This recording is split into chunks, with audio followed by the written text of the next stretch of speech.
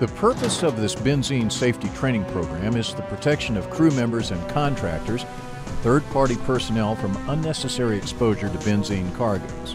It also assists in the compliance with U.S. Coast Guard Regulation 46 CFR 197.